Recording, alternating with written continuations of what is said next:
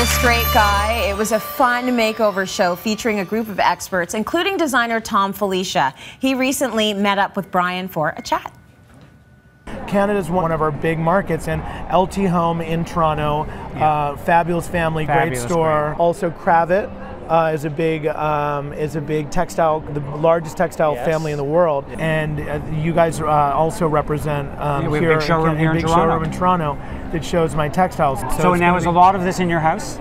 It is actually. I have my house in New York City, which is more modern, and that's actually in the process of being redone, and it is a lot of my product. But my book, The American Beauty, which is my country house up in the Finger Lakes in upstate New York, and it is literally, I call it the infomercial because it's all of my furniture, my rugs, my textiles, everything. Yeah, so it's important. Like I use my product in my house. I do as well. And I think if you really believe in your product, you want it in your own home. I don't think people really appreciate how much we put into designing our products and how many times we reject things and say, I don't like it, I want to change, it's not make it better. I'm looking at this as it's a long-term business model, so I'm looking at this as something that's developing and growing.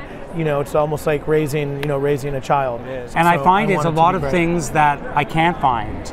Yeah, that I want. Yeah, that's exactly true. I wish there was a bed that had this on it, so I designed it myself. Yeah, things that you can't find, things that sometimes don't make sense at the price point that they are. Well, that's the key. I look at it and I think this is really, this seems a little outrageous, and so you start to look at how things are made and come up with clever ways to make them in a way that's just more straightforward, and that you're able to get the same prices. Better prices. That's the key.